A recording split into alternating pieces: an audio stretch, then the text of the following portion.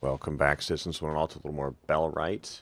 So here is the research desk, and you will select whichever recipe it is that you want to research.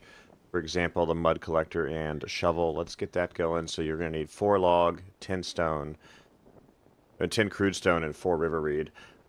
We have someone assigned to priority 1 to do this, and we again have someone assigned priority 1 to do this, so they will always come and do this.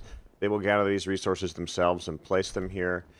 There's an exception to this, whereas if it's something that's a little harder to find, like the river reed, you're going to want to check to see if there's any in the stockpile, and if so, you're going to want to move that item over yourself, while the village will handle the rest of that gathering. Keep this research station going. Make it a point to always grab the hard-to-find resources, like river reed, which we would talk about in another video. Like so, there we go, and they will now do this research and get that research so you can start building nicer houses. Y'all take care and enjoy Bellwright.